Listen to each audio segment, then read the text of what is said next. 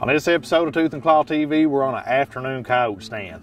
It's pretty cold out. We got a little bit of snow on the ground, and I'm on the camera and I'm on the gun, hunting solo on this hunt.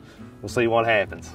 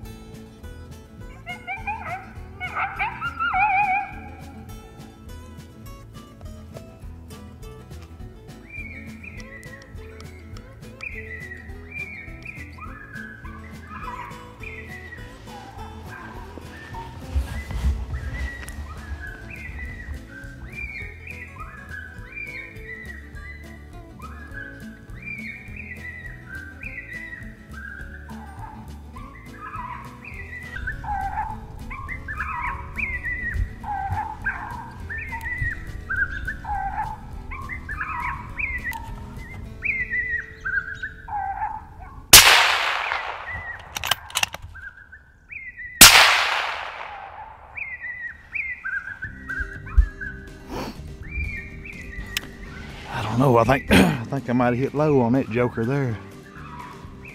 Kind of caught me off by surprise. Been calling forever. Dang. I'm pretty sure I hit it, but it seemed like it might have been low. Hopefully we'll get him.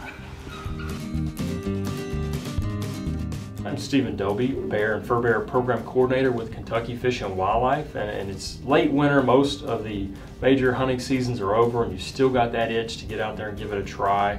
I'd strongly recommend some late winter coyote hunting. You're going to have to deal with the elements, but it can be very exciting. Just remember, most of the hunting activity is going to be territorial based, but we've got a lot of good information on our website. If you'd like more information about coyotes and hunting, visit fw.ky.gov or like us on Facebook. All right, got about up here where, yeah, right here he is, done crossed his trail where he's come across. He's about another 5 yards there. I tell where I hit him, he dropped. Oh yeah, there's blood. Run up there and hit that tree, blood all over it. Run on in here, see if I can't find him.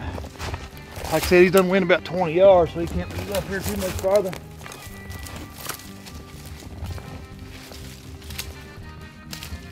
There he is.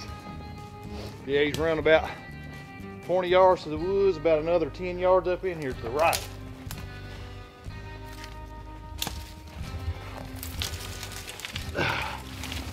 Coyote down.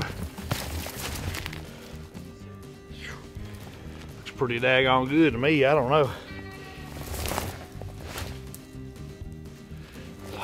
Well, here we are with another successful coyote stand. Come out here this evening, I'm hunting by myself, I'm behind the camera and on the gun. You know, I started out with just some light prey distress, run some bird distress actually. Run it for about 5 minutes, then switched over to some female howls, run 2 different sets of female howls, then switched over to a pup distress. And here this little old female come running out. I probably could have kept calling, she'd probably close the distance a little bit more, but I made about a, I don't know, about a 200-yard shot, I guess. And looks like I smoked her, but for some reason she took off running a little bit. We're used to them just dropping, but she didn't run maybe 30 to 40 yards was it. Pumped to get another coyote down.